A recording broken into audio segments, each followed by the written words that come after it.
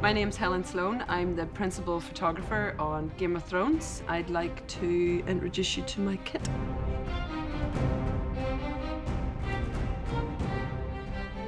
My equipment is all Nikon. If I could only live with 2 cameras and 2 lenses for the rest of my career, for action stuff, like let's say Battle of the Bastards, which I mostly shot on a D5 with a 24-70 2.8G lens. It's great for action. I've not found anything that compares to it. It's a really good utility lens because I can zoom out for, you know, nice, crisp, wide shots, and then I can immediately crash into 70 for a portrait. I have absolutely battered it in the battlefield, and it has survived everything I've thrown at it.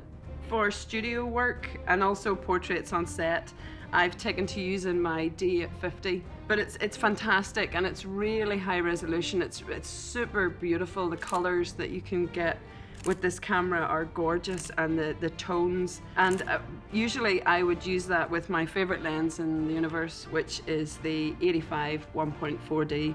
It is just the best little lump of glass I've ever owned.